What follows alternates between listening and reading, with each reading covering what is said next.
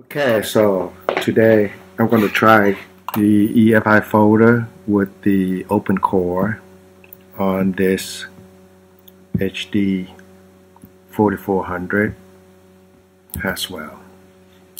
So we're going to mount it. So the EFI folder is here. So inside the EFI folder now I have the EFI OC. But here, you also have the Microsoft Boot Clover.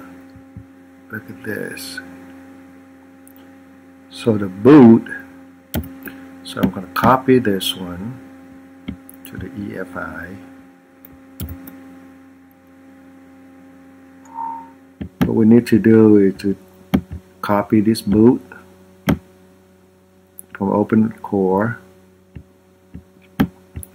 And then we're going to go into the EFI folder under boot.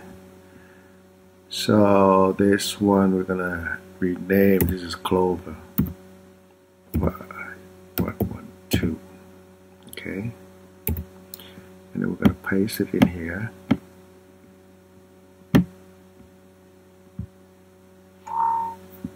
In the OC OpenCore folder, make sure in the tools we have the open shell, okay, and in the config file in the miscellaneous, go to tools, and we better turn it on, the UEFI shell. That's the most important thing because we need to find out which partition. So what we're going to do is actually we're going to enter the entry, and we have to find the EFI path of the Windows and the EFI path for the Clover. So in order to do that, we need the tools called OpenShell. So make sure it's in the config file. Now we're going to reboot, and we're supposed to see it. So after we boot into the OpenCore menu, we're going to select the OpenShell, and then we're going to look for FS0, and we're going to check for the directory, and it has an EFI folder. So we're going to do the FS0 : so we can go into the shell.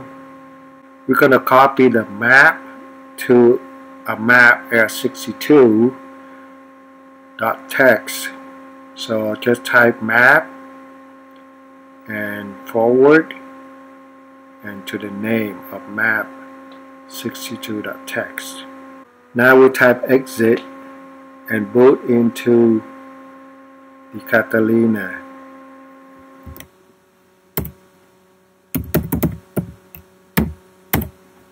And inside here we have the map r62. Open the OpenCore. Now we're going to edit the config. We're going to go to miscellaneous, and we're going to put in the entry. So we're going to boot from Windows 8.1.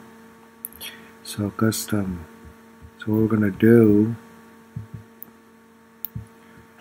is going to be FS0. So we're going to take this whole thing right here.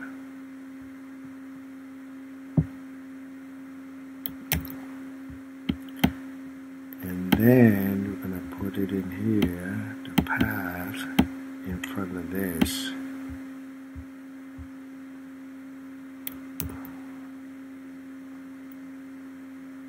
//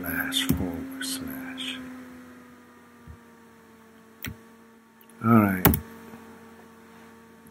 So now we can boot from there. The first entry, we did the Windows 8.1,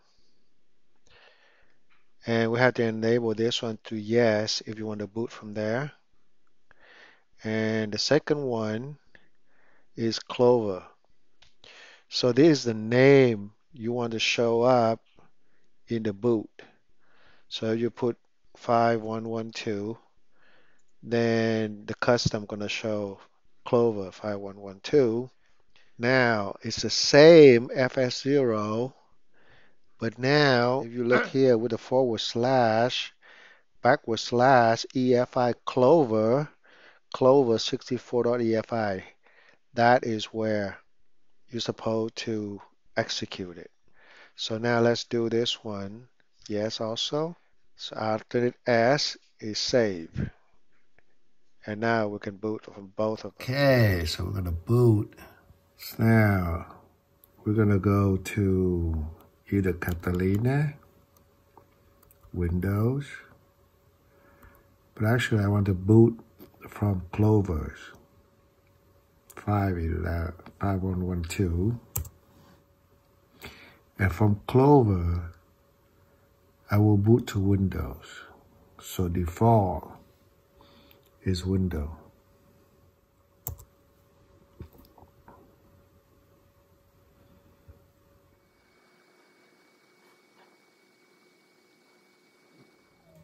Okay. So now let's reboot.